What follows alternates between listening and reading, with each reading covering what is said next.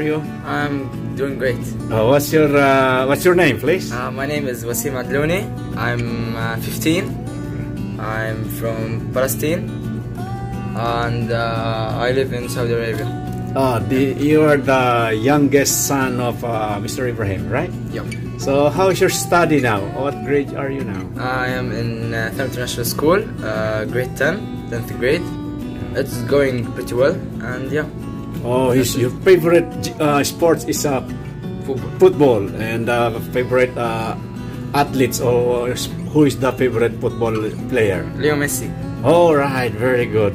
So this video is we will upload this one. So say hello to everybody. Hi everyone, and hope you enjoy the video. And subscribe. Don't forget to like and share the video around with your friends. It's gonna be great. So yeah, thank you. Thank you very much. See you later. See you. Bye bye. Upgrade from Windows 7 operating system to Windows 10 operating system, because Windows 7 is no longer supported and is vulnerable for virus. So we need to update or upgrade our operating system. So I will show you how to install the new operating system, Microsoft. Because Windows 7 has come to an end last January 14, 2020. So we have to update. This is the important process how to do the upgrading from Windows 7 to Windows 10. Make sure that the boot option should be in the DVD-ROM or CD-ROM drive. To change the boot option, restart the computer and press the F2 or delete to enter the BIOS setup. When you are in the BIOS setup, just select the boot option and click that under the menu boot option. Select the DVD or CD-ROM drive to get the boot option. Once you select the boot on CD or DVD-ROM drive, use save settings and restart the computer. And you can see when you start, you can see in the screen, press any key. When ready, just press enter or any button on the keyboard, and it's keep installing. Then you can see the option. Then what you see in the screen, just follow off the screen. Just follow what is written on the screen, and it's easy to install this operating system, because it will guide you what you have read in the screen. Just press next until it's getting completed. As what you can see.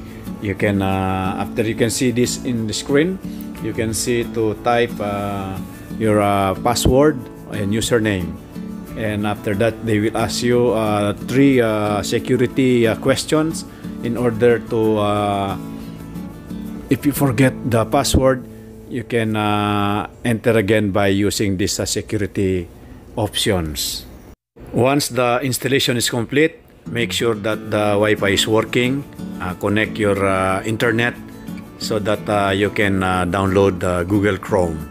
Once the Google Chrome is installed, you go to the download.com or filehippo.com. These are the search engine that you can install or download the useful applications or softwares that you need to work in your computer.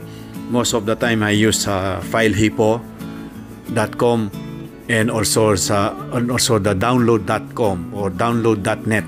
So a lot of softwares are available there, and you can it's very useful. So after that, you install the TeamViewer. TeamViewer is very helpful. That once whatever you encounter any big problem or error in your computer that you cannot solve, you can use TeamViewer. Like if you ask someone that like for example, I can help you by remote. If I'm not available in your side, in your area, like for example, I can try to solve your problem in your computer.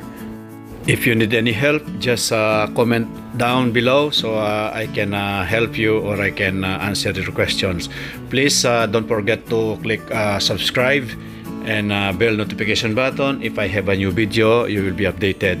And like and share. Thank you very much for watching, and should be everybody take care, and God bless us all. Please always ask the guidance of our God Almighty. Thank you very much. God bless us all. Bye bye.